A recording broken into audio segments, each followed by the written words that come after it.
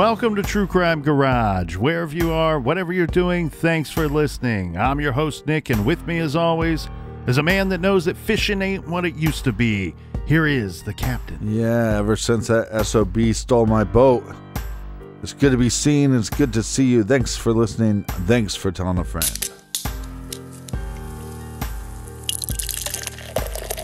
Today we are featuring Sweet Magnolias, done right by our friends at the Bruery. This is an imperial stout aged in bourbon barrels with bananas, Madagascar, vanilla beans, and Nilla wafers added. You came looking for a killer, and we brought the Nilla. Garage grade, a solid 5 out of 5 bottle caps, and let's give some praise and thank you to our friends for helping us out here in the garage. First up, a cheers to Jerry in Memphis, Tennessee.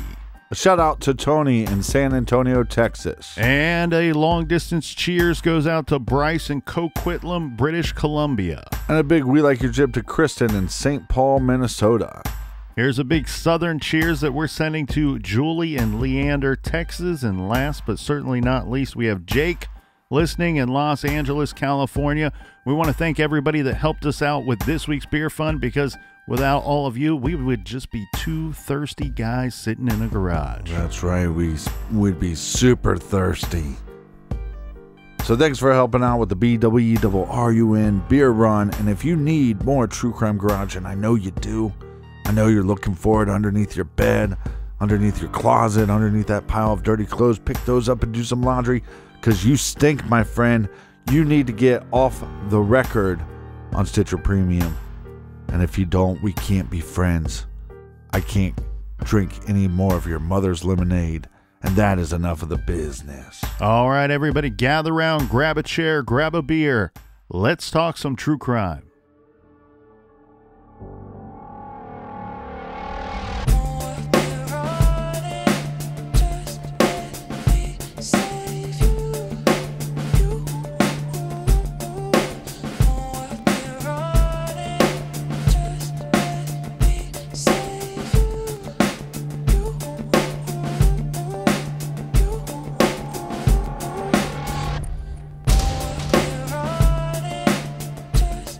When we were wrapping up yesterday's episode, Captain, we started talking about possible persons of interest, or at least people that the police told the public they were looking for, people that they wanted to interview. And this came in the form of some names as well as descriptions of unknown individuals.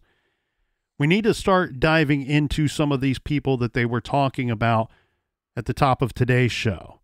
One of the individuals that they were looking for was a 23-year-old convicted sex offender who later would be known as a person of interest in this case. And his name is Lee Allen Wu, 23 years old, convicted sex offender.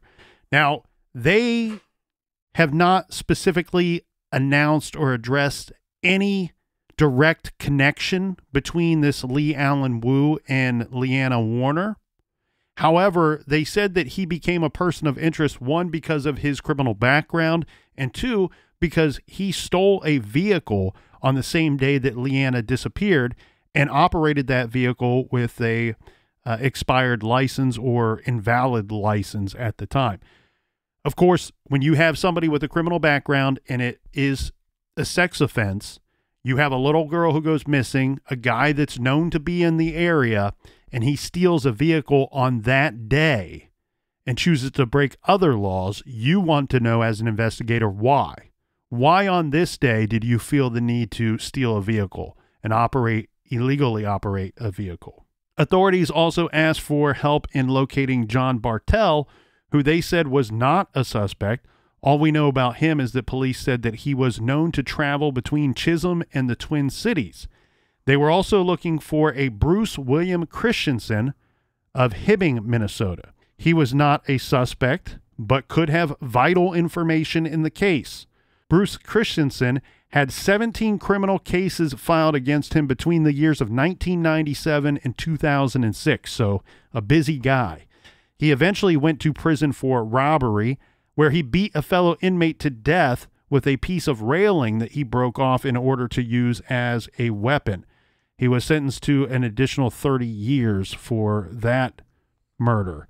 An article about his sentencing says that in September of 2003, he pled guilty to making terrorist threats against Kaylin Warner. Very interesting. Sounds like a piece of shit. 2003, September, he pled guilty to making terrorist threats against the mother of LeeAnna Warner. Christensen apparently blamed Kaylin for the police interest in him in LeeAnna's case and threatened to shoot her. Scumbag. We don't know if there was any direct connection between Kaylin Warner and this guy, but he attempted to attack a prosecutor in court and was subject to several mental health evaluations around the same time. Yeah, a real piece of shit. So it sounds to me, Captain, like when police ask you that horrible question that nobody wants to be asked, do you know anybody that would want to harm your family or hurt your child or would have any reason to do something against your family? I don't know this to be the case, but I'm wondering if this man, for whatever reason, was somebody that was named by the family. Mm-hmm. Because it seems like he wanted revenge or to retaliate against the Warner family, specifically Kaylin, for the police interest in him. Yeah, but it shows you the reason why they're looking at you. Because you go on to threaten the mother. It's like, look, if you had nothing to do with it, it's like, look, I'm willing to cooperate. I'm willing to answer your questions. I had nothing to do with this. Yeah, he's definitely a violent man at the end of the day, no doubt about that. Sean Burtek, who we referenced in yesterday's episode, was arrested on July 10th. Burtek was arrested on outstanding warrants rather than anything to do with LeeAnna Warner's case, but he was one of the individuals that they named at that press conference as having an interest in speaking with. But while police did confirm that Burtek was a convicted sex offender, they said that after interviewing him, he was being considered more of a witness than a suspect. We see that in a lot of cases when somebody goes missing or there's possibly a crime within the area. They do the old pedo roundup. They realize some of these guys are not registered correctly. Some of these guys have warrants, and they make arrests. And so there's a lot of arrests that have nothing to do with the disappearance, but that's just a byproduct of this girl going missing. Right on. These are issuing and carrying out outstanding warrants on this guy, and then after you speak with him, you can tell that he was in the area, and you could probably back up what he was doing and his whereabouts during that time. So he, like anybody else in that neighborhood or that general area, would be now witness status. Of course, in any missing child case, investigators would not be doing their job if they did not take a hard look at those with the easiest access to the missing child. And of course, we're talking about the family.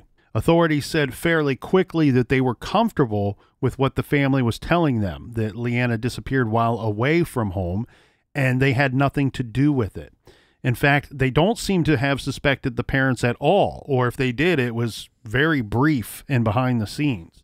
Reports indicate that the Warners were not asked to take polygraphs, as you pointed out, Captain, but the fact is Kaylin Warner was one of the last people to see LeeAnna. LeeAnna could have returned home after finding that the Quirks were out, putting her home by 5:20 or so. If that were the case, then what happened? Her mother didn't call police until 8:48 p.m., and we know that based off of the phone records and everybody else involved in this case. So what do we know about the Warners? The media covering the case revealed that Kaylin and Chris had been married before, and there was some indication of turmoil in at least one of their relationships. The year before LeeAnna was born, in 1998, Chris Warner and his ex-wife got into a violent confrontation involving blows. Both sought mutual restraining orders, and Chris's ex maintaining that he had an uncontrollable temper. Chris's petition for a restraining order stated that his ex-wife had threatened Kaylin and her two daughters from her previous marriage. Authorities looked at the situation but said that the incident with the ex-wife, quote, didn't raise any red flags. Now, we don't know how thoroughly they looked into the ex-wife, but I would say that raises some flags. Yeah. And you should look into it. But again, if she has a solid alibi, then maybe that's why they moved on. Well, and it sounds like a lot of these issues between him and his ex, by then they may have buried the hatchet. right? Because Right. the confrontation, the violent confrontation between the two occurred in 1998. LeeAnna Warner didn't go missing until 2003. Chris Warner was a heavy equipment mechanic at a nearby employer, as well as a volunteer for the ambulance service. He shared a son, Anthony Warner, with his ex-wife. Kaylin was a manager at Easy Stop, a convenience store in Chisholm. There is another weird story involving LeeAnna and the Warners that came out. And again, investigators dismissed it as amounting to nothing, but it is a little strange. According to the Warners, and this is the Warners telling us this story, someone reported to social services that LeeAnna had been tied up.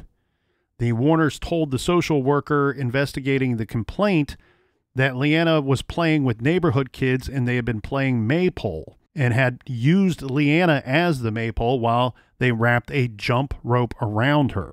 It's hard to know whether social services dismissed this as a simple child's game or child's play, or whether there was a file opened on the Warners.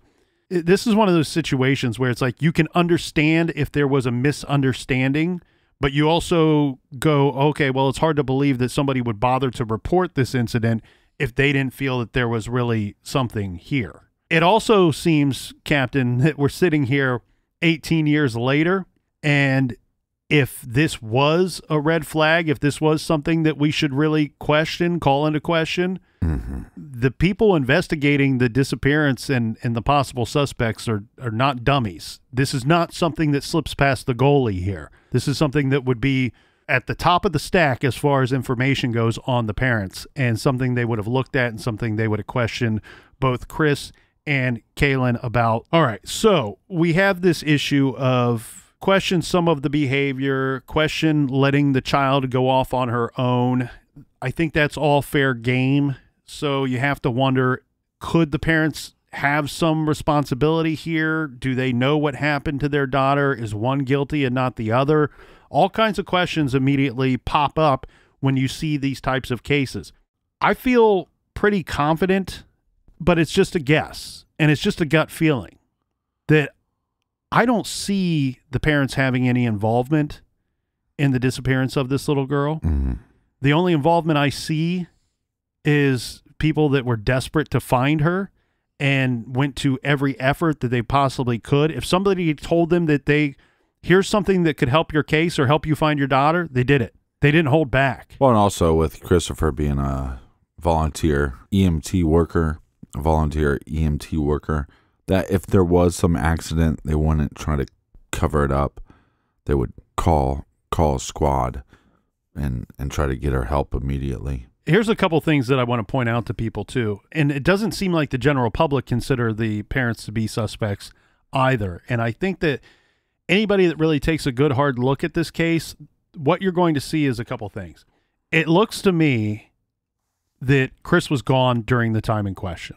And an ambulance run at 6:20 p.m., that's a pretty ironclad alibi as far as I'm concerned. There's going to be other individuals there. There's going to be documentation of this, so on and so forth. That's pretty straightforward to me. Now, we can call into question Kaylin's decision-making as a parent. We can call into question the wiggle room in the timeline that the sheriff referenced. The other thing, too, we're quick to point out, hey, eyewitnesses are not always great about giving you an exact time on something because they're not sitting there noting everything that happened that day and noting what time that they witnessed something. Right. So with her having this moving time of when LeeAnna left her site, it could be just that exact same situation. She said that we just got back from the lake. I was busy unloading the car, bringing in stuff that we purchased at these garage sales. And the kid's badgering me about wanting to go to her friend's house. I really didn't want her to go there. And I told her she could go. Well, what time was that? Well, I don't know. It was after we got home from the lake. Right. Well, that's when sometimes you can arrive at the wrong time by the encouragement of law enforcement. Because they're encouraging you because they're telling you, look, I understand you weren't looking at the clock. I need you to ballpark this thing for me, or at least give me a guess. I need something, a starting point. And she may have given a bad time. We're talking about a mother who's busy. The reason why I think that law enforcement did not consider them suspects and didn't consider them suspects early on is the window of time to do something to this little girl, dispose and conceal that crime takes time and effort. And I think that when they really broke down the timeline and the people that were seeing the parents, interacting with the parents, and what the eyewitness statements were that saw the little girl at 5:15, did not give a window of time that anybody could have done anything and covered it up. And we don't know what kind of searches that law enforcement did on their vehicles. And so if you have cadaver dogs sniff the vehicles, if you run some tests on the vehicles, you're going to go, well, we don't believe she was transported. Well, and 9 times out of 10, hopefully it should be 10 out of 10. This is pretty standard police protocol. But if you are responding to a call about a missing child, the first thing you ask the parents, of course, you want to know what were they wearing, when did you last see them, But one of the first actions that you actually take, beyond asking questions of the parents or any person that may have seen the child, is, ma'am, we understand that your daughter's missing. We're going to search the neighborhood. We're going to ask, we're going to search the area. We need to search your home first. And that happens in every case that I've ever reviewed. That is the first action that seems to be taken when police are responding to that type of call. And I have no reason to believe that that did not happen here. And that also could be backing the thoughts of law enforcement that these people didn't have anything to do with it. I also want to point out one big problem with the parents being guilty of anything or Kaylin being guilty of having done anything. Kaylin wasn't the only person home that day. Remember the other daughter was with them for the entirety of that day. She was 10 years old at that time. Now, she's not an adult, obviously, but she's also not a little kid. If something bad happened, she could tell us about that. And the 10-year-old daughter was active in the neighborhood search for LeeAnna almost immediately. Yeah, and it'd be hard to, one, convince her that you have to lie for mommy, and 2, that she would have the capability to put on a great acting show for the public. Right. And the other thing, too, is both Kaylin, the daughter that was 10 years old at the time, and Chris Warner have remained active in front of the media on this case for 18 years. So this 10-year-old daughter is now an adult, and she continues to do interviews about this case. So, again, there doesn't seem to be time for anything to happen involving Kaylin. Well, 2 kind of creepy things, and like you said, when law enforcement shows up at the scene, they go, "Hey, let's search the house." But they also start asking the parents, like, did anything weird happen in the last month or so? Has there been a vehicle that's been seen in the neighborhood? Have you seen some creepy character walking around? One of the things that they said was, well, one night when we went into LeeAnna's room, she was sleeping in her closet because she was afraid that the monsters outside her window were going to get her. Yeah, that's a very curious situation to this whole story. And unfortunately, this happens daily, where a child is afraid of something and we don't know exactly what it is as a parent. And most of the time, almost always it's nothing. Here, it's something we really call into question because of the state of this case, where we have a little girl who disappears and we can't find any trace of her. But like you said, a child being afraid of the monsters under her bed or the monsters under her closet, you hear that more than you hear monsters outside my window. Right. And in this situation, you do have the parents who would be later telling us that they thought that LeeAnna was behaving oddly in the days or maybe even weeks leading up to her disappearance, which is very interesting to me. And we'll dive into that some more. But while we're still talking about the parents, I don't want to get accused of leaving anything out here, because we do have a situation where a few months, this was October,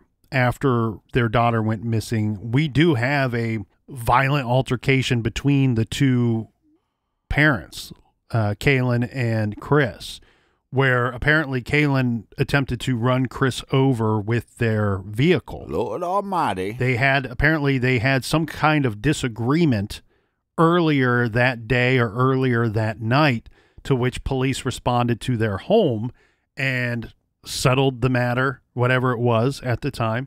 And then within an hour or so, this argument is now taking place in their vehicle as they're driving, to which a very frustrated Chris Warner gets out of the vehicle and says that he would be walking the rest of the way home. I'm sure he probably said it in a different manner.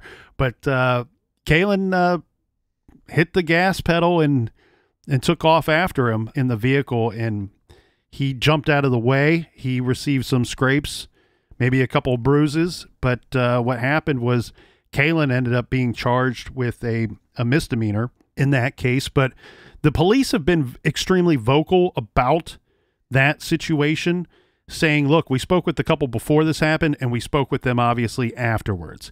And we have Kaylin, who she says that the gears got jammed up and she kind of lost control of the vehicle. So she denies she denies that she attempted to hit her husband with the vehicle. Regardless of what actually happened, we have the police saying this matter and LeeAnna's disappearance are not connected. They are two completely separate matters. The couple was fighting. They were arguing, but they were not arguing about LeeAnna or anything about the case. And look, I'm not going to lie to you, Captain. This seemed very troubling to me because what it shows is angry, impulsive behavior, especially on Kaylin's behalf, which we know that both she, of their behalves. Her own word. Well, she's the one that if she's lying, if the gears didn't get stuck, if she didn't lose control of the car and she did try to hit her husband with the car, that's the violence. Getting out of a vehicle and saying, I'm going to walk home is not a violent act at all. But what we have here is we have a person who is admittedly the last family member to see LeeAnna. So that really made me call a lot of things into question. But then I found this little tidbit here that made me feel completely different and go back to what my gut was telling me in the beginning, that Kaylin and the family has nothing to do with this. This comes from Patty Wetterling, whose son Jacob disappeared in 1989. And at the time when she is quoted in this article, this is 2003. So keep in mind, Jacob disappeared in 1989, and by this point in the article, he had never been found. They didn't know what happened to him. They knew he was abducted. She says in this article that she would like to discourage anyone from making a judgment about the Warners because of this particular incident. She says, quote, nobody knows what it's like to have your child missing for this long. People always ask me, did it bring us closer together? And I say, no, it's just the opposite. Jerry, who is her husband, Jerry and I went through some very hard times with so much anger, frustration, and anxiety. It's absolutely the biggest test you ever go through as a couple. It's a nightmare. Now, we know that the Wetterlings have nothing to do with what happened to their son, Jacob. They were victimized just like everybody else in that situation. And I think that what we have Patty Wetterling telling us here is very interesting to me, because this is the way that I've always kind of seen these types of situations, right? If in the Wetterling case, it was the father that decided, yeah, you guys can ride your bikes down to the video store and pick up a video. This was after mom said, no, you can't. You cannot tell me that there are not arguments between mom and dad over who's responsible, who wasn't a good parent, who didn't do their job. If he was in my care, this would have never have happened. Because you get sad, your heart breaks, and then you get angry. Those are natural feelings.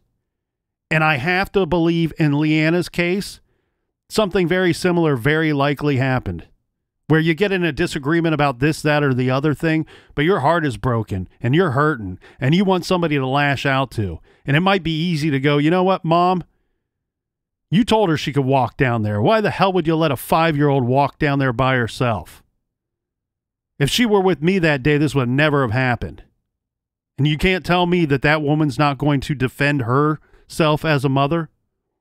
So I can see this playing out exactly how it did and have nothing to do with the case and not suggest that they are guilty of anything other than being grieving parents that are hurting and heartbroken.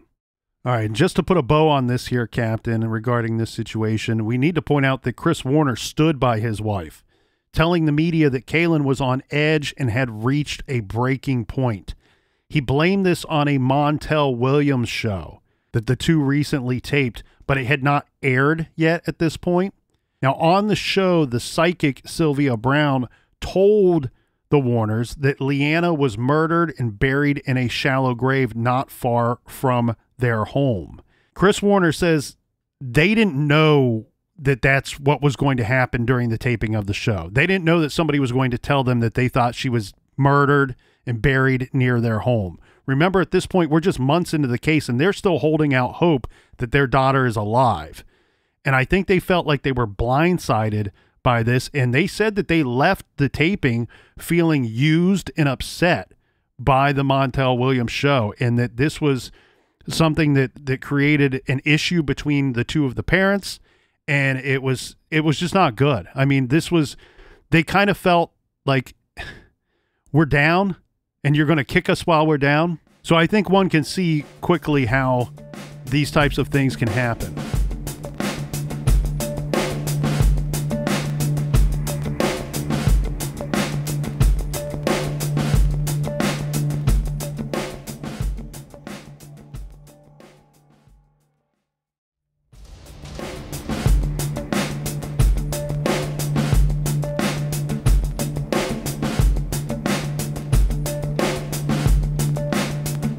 All right, you knuckleheads. Hey. Front and the back. To the windows, to the wall. Cheers, everybody. Cheers, everybody. On September 15, 2003, this is 3 months after LeeAnna disappeared, news reports began to surface about an interesting development. A man named Matthew James Curtis, age 24, had been questioned multiple times in connection with LeeAnna's case. Police talked to him the day after LeeAnna vanished, and again 4 days later. Questions included police asking about his whereabouts and when LeeAnna was last seen. Curtis lived at a house near the Warners in the neighborhood. In fact, just a couple of houses down at the time that LeeAnna went missing. According to a news article in the Virginia MN paper, police spoke with Curtis in the course of the investigation into LeeAnna, presumably because he was such a close neighbor. Whatever they learned during these interviews was enough for them to get a warrant to search his home. And when they went out to carry out this search warrant, there they found kiddie porn on his computer. So Curtis was arrested, charged, and released on bail.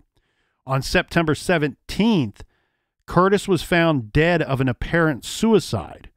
3 men were practicing archery in a gravel pit area on National Forest land and found Curtis's body.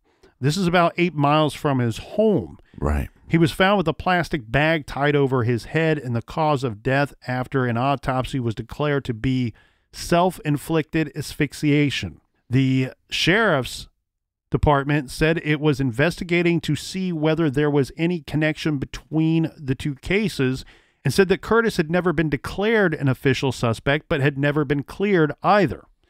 On the day Curtis's body was found, he was out on bail and was scheduled to appear in court for that child porn charge, but he failed to appear. He killed himself before the court appointment. The sheriff's department searched the gravel pit in Curtis's home twice but found no signs of LeeAnna. What we don't know is what turned police on to Curtis in the first place. What was the basis for that search warrant?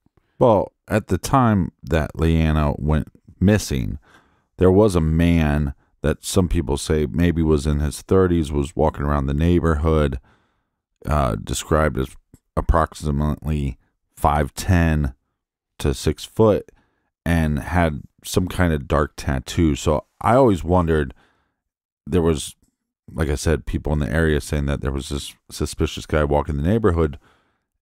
Did they connect that back to Curtis? I guess that could be a possibility, but that statement from police when they're looking for the person of that description it's made public after the suicide. No, after they requested the search warrant for his home.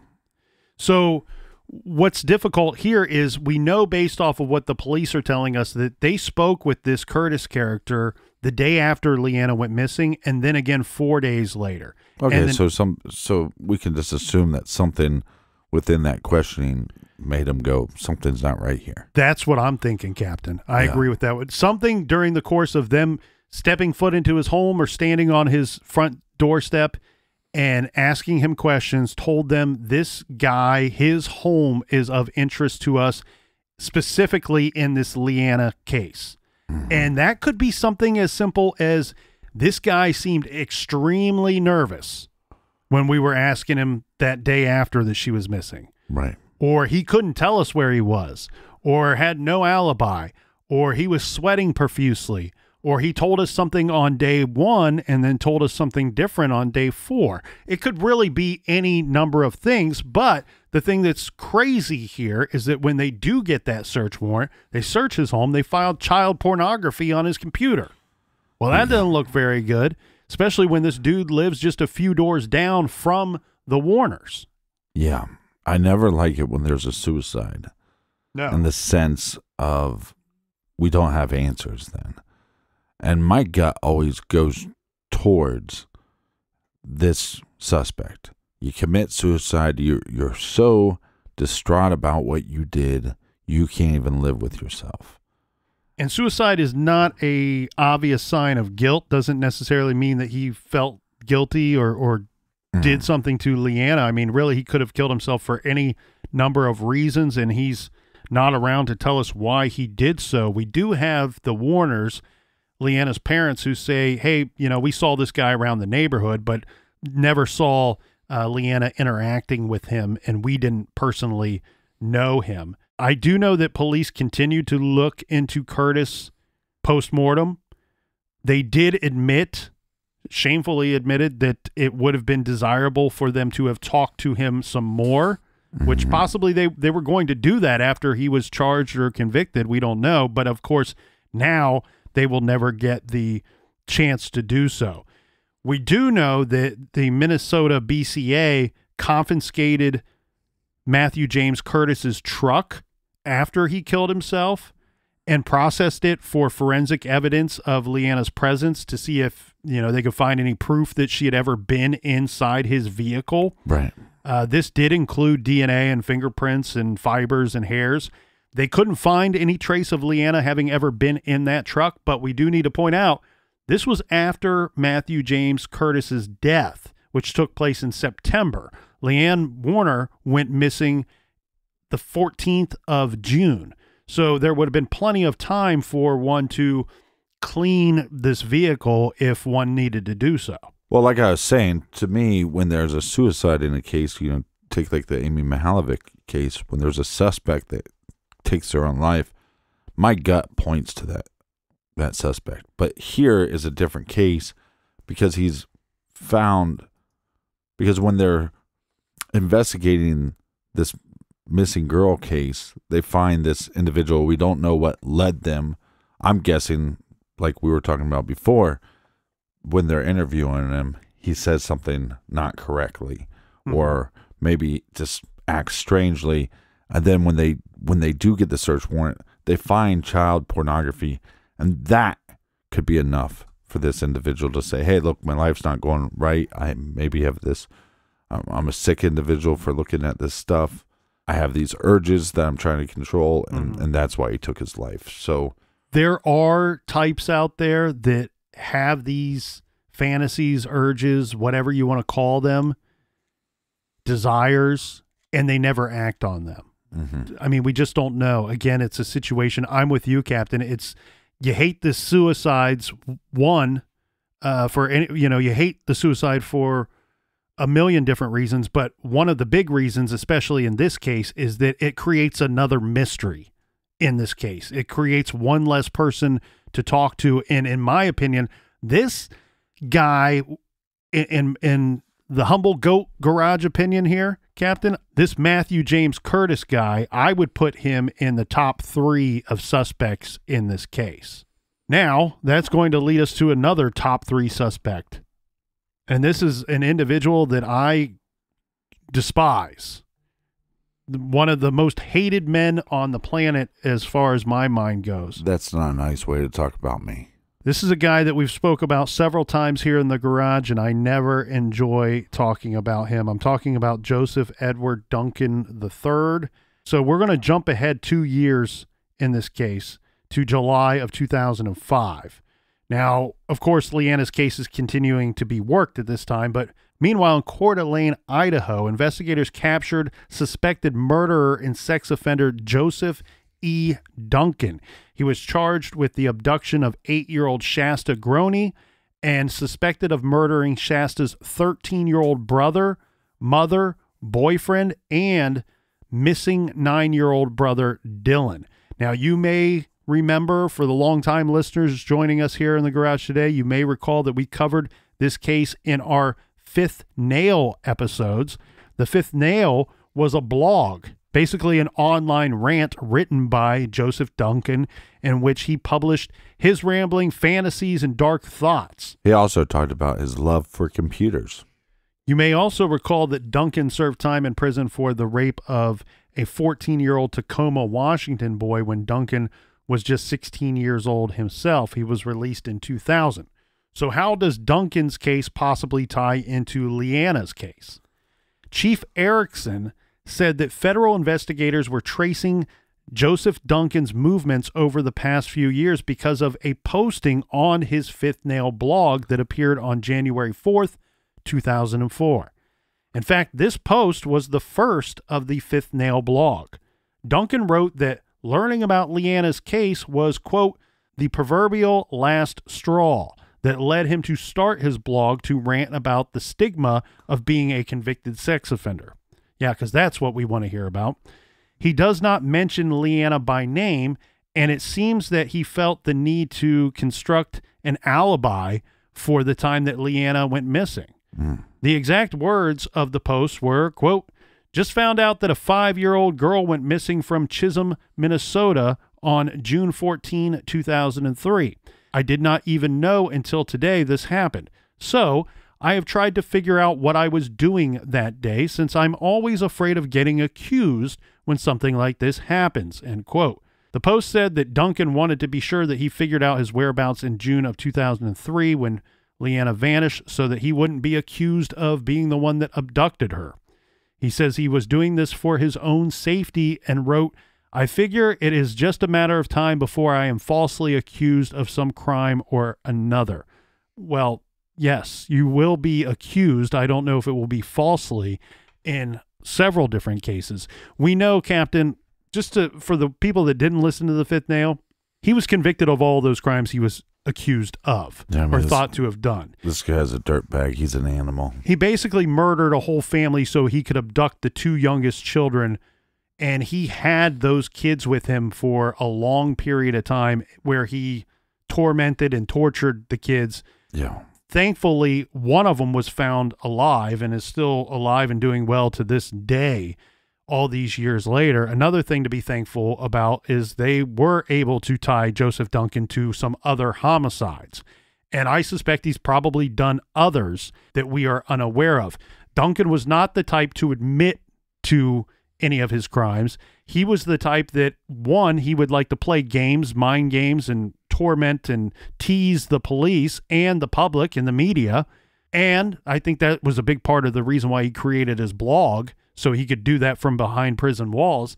The other thing, too, is that when you did finally convict him of something, he would go out of his way to explain to the public that the victims were not so innocent themselves, that they had some blame in this, and he blamed some of the victims that he killed for their own deaths, which is just completely bizarre and demonic behavior, in my opinion. Thankfully, we can sit here in the garage today and raise a glass real high because Joseph Duncan passed away last year, and I hope he enjoyed every minute of it. Now, Chief Erickson stated in this case that there was nothing specific tying Duncan to LeeAnna, but did say it's very suspicious that he brought the case up on his blog. In fact, if we are to believe Joseph Duncan, he says that the case is what started the whole blog to begin with. Blog, more like clog. Again, Duncan's a hard guy to get to put your finger on. I don't know if he would do this as something just simply to taunt. I'm never putting my finger on him. Police or LeeAnna's family. Mm-hmm. I also don't think that he's above enjoying being suspected of crimes he didn't commit. Yeah, it's a attention-seeking device. Exactly. Yeah. You're exactly. Well, looks like you just put your finger on him. Well, I'm not. I told you I'm not going to touch that son of a bitch. Duncan says that he, according to his records, that he was able to figure out what he claims to have been doing that day was watching some coworkers parachute, and that he did some shopping, but could not find any receipts, which makes sense. He's locked up.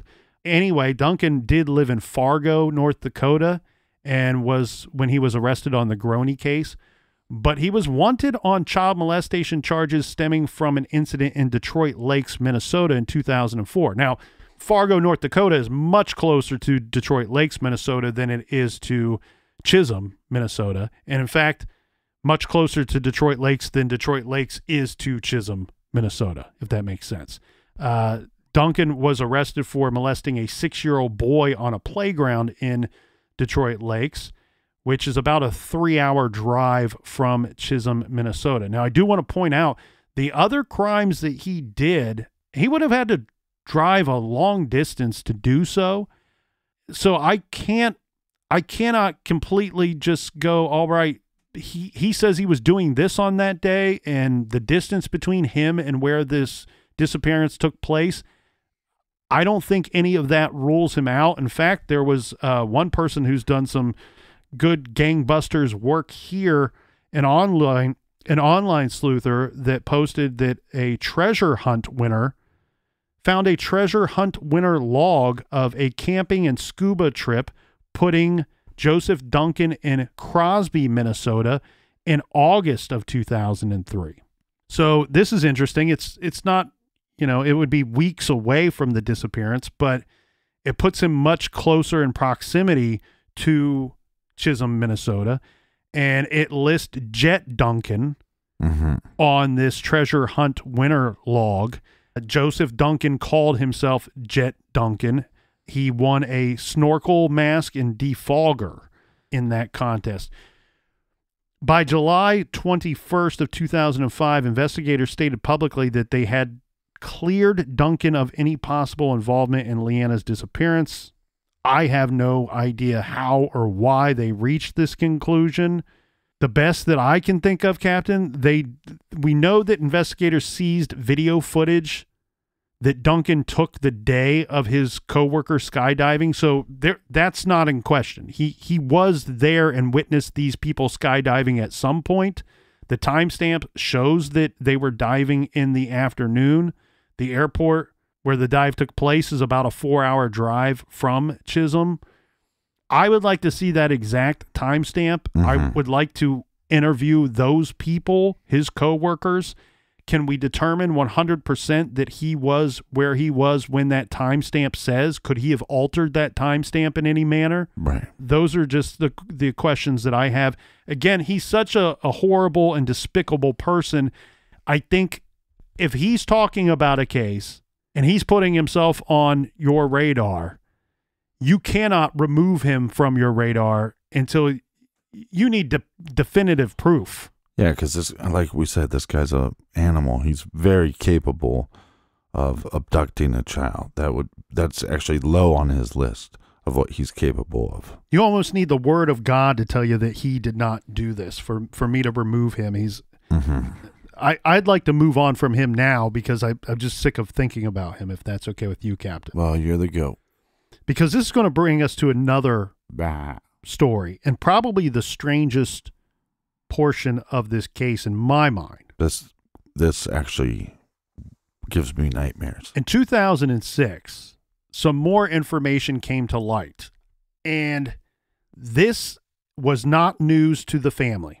This news is going to come from the family because they say this is actually something that they discussed with investigators, but the investigators didn't seem to agree with them that this was an interesting avenue to investigate. The family decided at some point, well, you know what? We're just going to tell the public about this. We've told investigators about this. No, I don't know if they have done stuff, the investigators. I don't know if they did anything with this information or not. They've never referenced it. But the parents say that the investigators did not seem interested in this information. So now we're going to put it out to the public and tell the world. Chris and Kaylin Warner went on the Maury Povich show. This is October of 2006. And they decided that this information was worth disclosing after 3 years of it being largely ignored or given no credence by police. LeeAnna, they said, one day came home with a case filled with Barbie dolls and clothing for the Barbie dolls, but would only tell her parents that she had got them from a little old lady. Furthermore, a week before she vanished, their little daughter had packed up a suitcase and said she was going to go live with her new family at her new family's house. This was around the same time that she started sleeping in the closet, telling her father that there were monsters outside of her window. Yeah, to come home and see your daughter playing with maybe a doll, right? And saying somebody gave it to her. Okay, maybe a garage sale in the neighborhood. Maybe she was playing with a doll at her friend's house. Parents said, hey, just take this. But when there's a doll and there's a case filled with dolls and clothes, multiple items, and all she can say is it came from a little old lady, that's pretty creepy. Well, yeah. And let's go back to, we referenced an online sleuther putting up some information about Duncan and his possible whereabouts, in August of 2003. There was a woman who posted on Tapa Talks website under the LeeAnna Warner discussion group that says that she was about 12 years old at the time when LeeAnna went missing and was a regular sitter for LeeAnna. She tells a story that once at the park with LeeAnna, that LeeAnna had told her she was going on a trip without her parents. Now, again, this is something that somebody's posting online. I can't verify that this person was an actual babysitter for LeeAnna. I can't verify that this story took place. It does seem to line up with some information that LeeAnna's parents are saying that they said in 2006. So I found that to be incredibly interesting. The thing that this really reminds me of here, Captain, is a case that we've discussed here in the garage. The Aisha Degree case out of North Carolina. This is where Aisha seems to have taken off on foot in the middle of the night. We don't know where she was going or why, but she disappears. We've never found any trace of her. The only thing that they found after she went missing was a strange photo of another little girl, and this photo's never been identified. There's never been anybody that came forward that said, oh, I was that person in the photo, or I was the person that gave Aisha that photo. Right. So to me, that photo will always be tied to her disappearance and the possible reason for her leaving her home that night. And then in this case, very same situation, right? It seems very similar to me, Captain, where we have the parents telling the public, somebody gave our daughter all these Barbie dolls and all the clothing to go with these Barbie dolls. We ask her where she got them. Some little old lady gave them to her. That was in 2006. Let me check my calendar. It's 2021. We've never had anybody come forward and say, I was that person that gave her those dolls. They used to be my daughters. My kid had grown up. I had them laying around. I was going to throw them out, or I was going to put them up in a garage sale. I saw the little kid, gave them to her. There's never been anybody come forward and say, or people come forward and say, oh, I know who gave them to her. There's no answer to this question. Well, that's why it reminds me of the John Benet Ramsey case, because day John Benet Ramsey goes missing, she is telling people that Santa Claus is coming to visit her after Christmas. It's just one of those weird stories where you're never going to get that out of your head. Why is this little girl playing with, like you said, it's a collection of dolls and a collection of clothes for those dolls. Who was this little old lady? Did the little old lady even exist? Because these individuals that abduct children, and thank God it's such a rare crime, but even these individuals that groom children or molest them or try to groom them into some kind of bizarro relationship, they're very manipulative. They're very in tune to how to trick these kids. It's much easier for them if they can get and convince the kid to go along with whatever it is that the adult wants to do willingly, rather than kicking and screaming. It doesn't have to be a little old lady. I'm with you. I want to know who the little old lady is. But then I also wonder, could it have been a 20-something-year-old man or a 30-something-year-old man that says, oh, if anybody asks where you got these, right, I don't want to have to come and take them from you. If mom and dad or mom finds out that you got them from me, you're going to get in trouble. Right. Just tell them that you got them from a little old lady. Here's the other thing that's interesting, too, to me. We know that both of LeeAnna's parents came from, they were married before they were married to each other. If I'm an outsider and I'm viewing this situation, or I have any idea of that, oh, you got brothers and sisters that have other families? Well, guess what, little LeeAnna? You have another family too, just like your brothers and sisters. You've just not met them yet. And here's a gift from one of your family members. Yeah, but there's also sickos that want to steal children and raise them as their own. They see this precious, beautiful little girl and they go, I want her. I want her to be mine.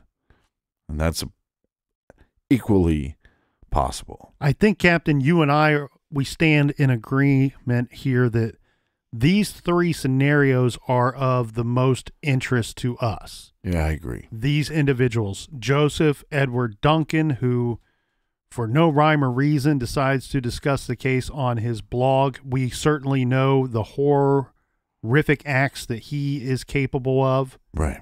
We have the guy that lives just a couple doors down that's caught with child pornography in his home, and he, during the course of questioning, he goes from being a possible witness to somebody that police have such an interest in that they get a search warrant to search his home, and that's when they find the child pornography in his house. Yeah.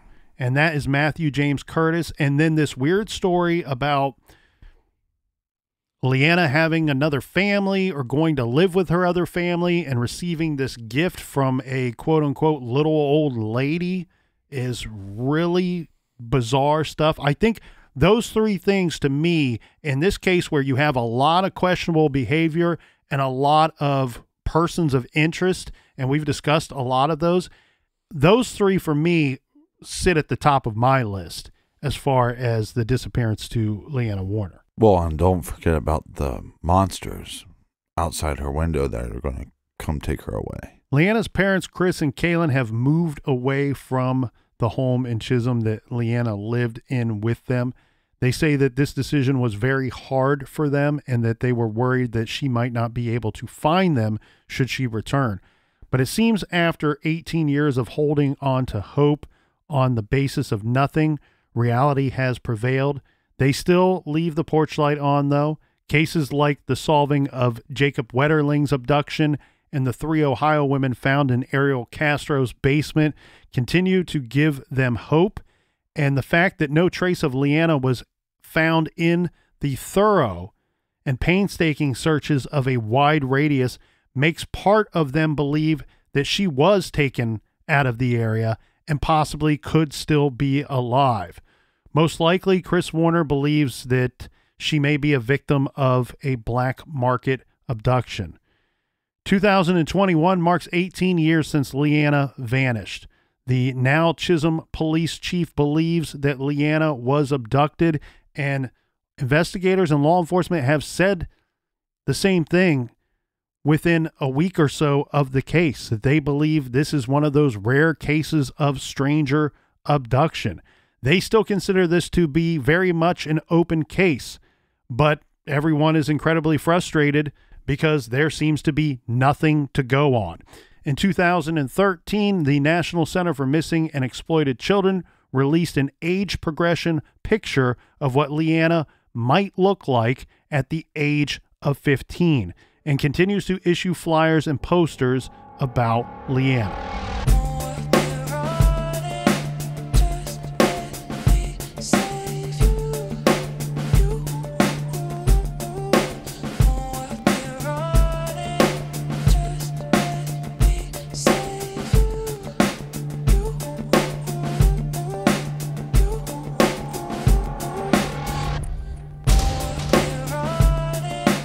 As always, we want to hear from you on any of the episodes that we covered. We want to hear your thoughts and opinions because we know you guys are no dum-dums, no dum-dum heads here in the garage.